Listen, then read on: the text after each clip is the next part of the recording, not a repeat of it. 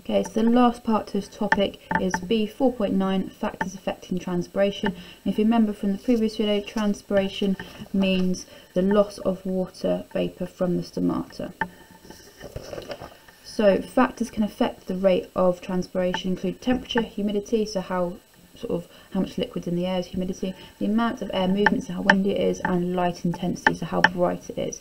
Anything that increases the rate of photosynthesis will also increase the rate of transpiration. This is because the stomata are open to let more CO2 in. Remember, water is lost when these stomata are open, so the stomata need to be open for photosynthesis, so that means there's also the opportunity for water to be lost when they're open. So therefore an increase in light intensity will increase transpiration, because the more light there is, the more photosynthesis will take place, therefore the stomata will be open and more water will be lost. Hot, dry, windy conditions also increase the rate of transpiration because more water evaporates from the cells and diffusion happens quicker. I'm just going to explain these in a little bit more detail. So water vapour diffuses more rapidly in dry air than into humid air because the concentration gradient is steeper. So there's a bigger difference between the humidity of the air. So the water particles that are in high concentration in the plant diffuse into the dry air where there's a lower concentration of them.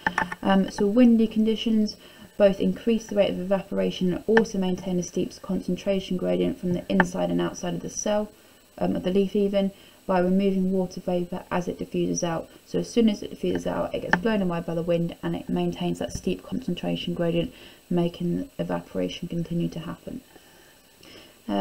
Next one is temperature. As temperature increases, molecules move faster because they have more energy. You should be able to remember that from chemistry. So the more energy they have, these molecules have, the faster they can move. Therefore the rate of photosynthesis happens quicker.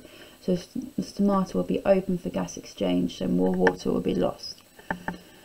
Going on to some of the adaptations plants have to prevent water loss. The plants have the following adaptations to stop them from losing water. Leaves have a waxy waterproof layer, so this stops water moving in and out of that layer. That's normally on the top though.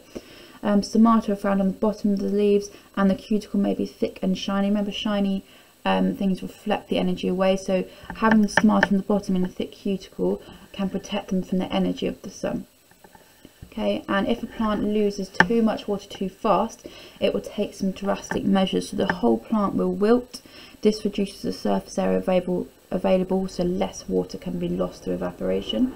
Stomata will close. Now there's a risk that the plant may overheat when this happens, but it will prevent further water loss, and hopefully within that time it will rain again or something like that and the plant will be able to open up its stomata and regain some water again.